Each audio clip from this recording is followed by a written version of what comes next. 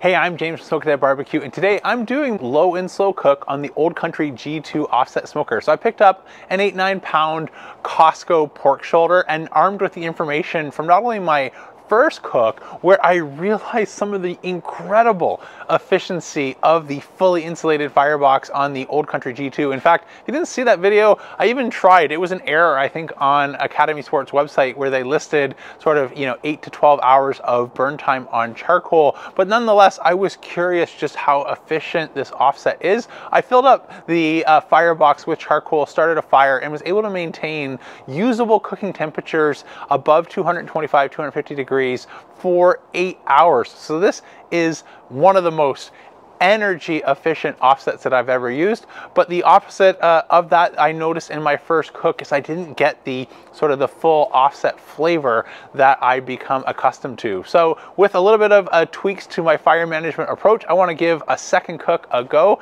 which is why I picked up today's pork shoulder. I've seasoned this with my homemade Ultimate Texas barbecue rub, which is made up of my family's favorite things from Goldie's, Blacks, as well as Franklin's, and I share that on my website for free. There's no charge if you want to go check that out. I installed a meter probe and placed our pork shoulder in the center of our offset smoker. I forgot to mention earlier, before I like to get cooking on this offset or any of the other ones that I've owned or used, I like to get a quick heat soak fire while we're prepping our food. So you do that with some kiln dried grocery store wood, grab my Grill Blazer grill gun, start a nice hot fire, overshoot our temperatures, which is going to get, in our case, nearly 600 pounds of 1/4 inch steel, fully heat soaked. Let that start to die down, and then transition to our cooking fire, which is a piece of wood, then 2 pieces of wood, and then another piece of wood, sort of on those staggered intervals, in order to keep us in and around that 270 degree average cooking temperature in Fahrenheit. So now that we've got our pork shoulder on, the game plan is just to continue adding splits, and I'll see you much later on in the day, if not the evening. We are ready to dive in for our taste test and see how the Old Country G2 did on its second low and slow cook. So we've been running right along on the temperature gauges at 250 degrees Fahrenheit all day. A note on the meter chart, I'll put that up here so you can see the intervals. All day I've averaged about 25 minutes between going 1 split and 2 splits.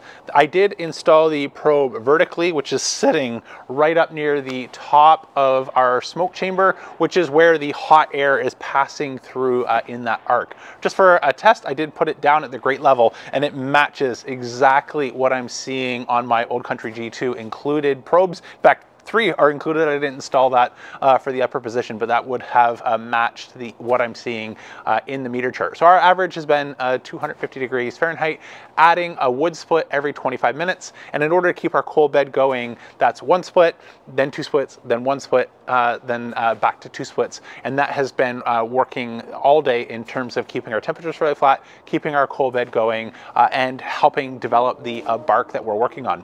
Speaking of developing the bark, the game plan for today's cook, I'm drawing inspiration from a test I did earlier in the year, where I did an evaporative cooling test along with some IR camera data in order to better understand what's going on inside of our offset smokers. And so in that test, I included 2 direct flows, so the Old Country G2 as well as my Huron G2, as well as a reverse flow offset. And what I found really was illuminating in terms of what's going on, particularly with my observations of just how efficient the firebox is on the Old Country G2. So our evaporative cooling was the lowest of the 3. The water temperature, in terms of being able to transfer energy from our heat sources, was the lowest of the 3. And so I've seen this in other cooks where we're almost walking a line between offset in terms of nice clean smoke, as well as Kamado efficiency. Speaking of Kamados, I use this analogy all the time. We have 3 heat sources in all of our grills. So imagine Mortal Kombat fighters with different strengths.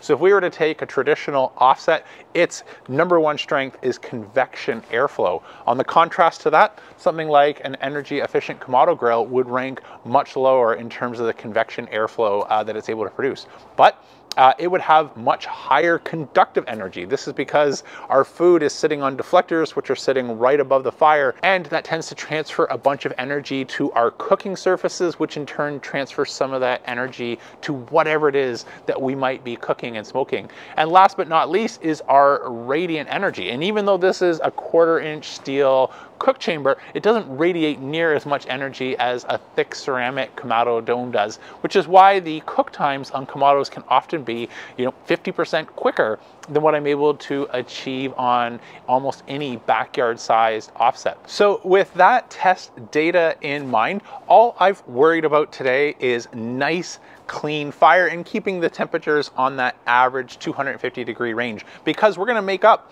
for some of this pit's energy efficiency and lack of conductive energy and gain some of that cook time back by using aluminum foil to wrap our pork shoulder and take that all the way to probe tenderness. Now that our bark is set, I think this is the perfect time to get our pork shoulder into a foil wrap, and I'll rejoin you later on for our taste test. All right, our rest is finally over. Let's get it into a pan, shred it up, see how it tastes. I can tell it's tender, so I'm just removing the strings here. It already wants to come apart. Let's dive in. That is zero effort to shred. Oh, it's like butter. Cheers. Well, as you can tell from the shred, the tenderness is on the money. Go for one more bite here just to finish the thought on the taste. So is it good? Well, this is several things. Well, it's pulled pork, so it's obviously going to be good, but this is different. This has a low smoke profile compared to something or anything that I would do on an offset smoker. Now, in part, I wanted to speed it up before we lose our daylight, and so by going into the foil, that reduced just sitting exposed to smoke for those last few hours of the cook. So perhaps that's part of it. But this is also consistent with other cooks I've experienced on the G2. By being so much more efficient, we burn less wood. In my larger size offsets, I'm burning the Derby fire method, so that's 5 logs, so 2 facing front to back with 3 stacked, and that's getting me about an hour for those 5 logs. Whereas here, if I'm going 1, and then 2, that's burning 3 logs in the same hour. So there's a lot less active fire burning in terms of the smoke passing over our food. So I'm not sure that efficiency necessarily is our friend for flavor, but I will add for small backyard offsets, this is, I think, the easiest one I've ever had to use. That 1, 2, 1, 2, it works like clockwork. I had no issue getting those splits to catch the minute that we added them into the firebox. And so if this is your first offset, this may solve the #1 problem that I see people just jumping into the offset category that they have, is all of a sudden they're overwhelmed by the complexity of fire management. This is an easy to run offset. If you're an offset pro, you've been dealing with the tedious nature of adding wood at every 15-minute intervals on a smaller offset, but you're getting the full flavor of a live fire burning cleanly, and you don't have the efficiency of the firebox to make that easier, but at the same time not robbing any open flames from your cook, you might actually find this is a step closer back to something like a Weber Smoky Mountain or a charcoal grill with wood smoke versus having, if I'm honest, the true sort of full 100% offset experience. So if you're deciding on the smoker, it's good. Don't get me wrong.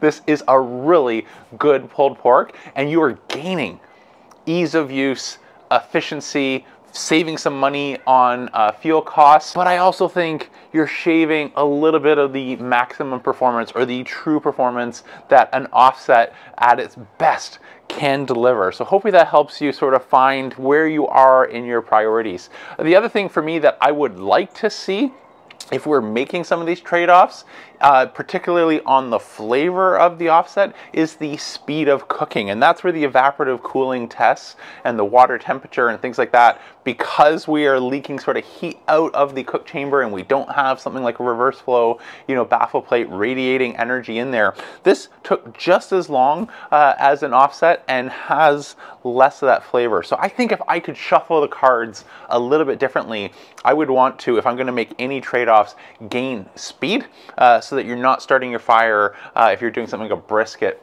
very, very early in the day in order to have it done in time for dinner. But the way the combination of all these heat characteristics come together is efficiency saving fuel cost, efficiency causing ease of management, easy to use, but also very, very tight dampers because of that energy efficient fire, resulting in a lower smoke profile than some backyard offsets are able to produce. Nonetheless, this is still really good pulled pork. I don't run into many pulled porks that I don't like. I'm James from Insulated Barbecue signing off. Remember, don't be afraid to fire it up.